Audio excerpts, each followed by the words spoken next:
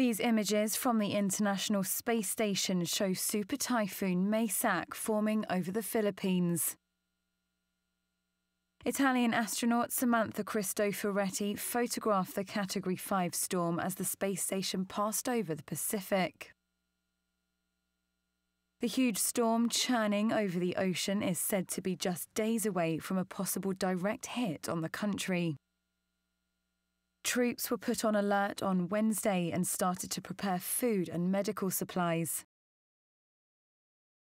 Residents and tourists along the east coast were urged to be ready for the super typhoon, expected to land sometime in the next 72 hours. Maysak is expected to weaken to a Category 2 typhoon once it hits the central or northern parts of the main Philippine island of Luzon on Saturday or Sunday. Maximum winds of up to 110 miles per hour are expected.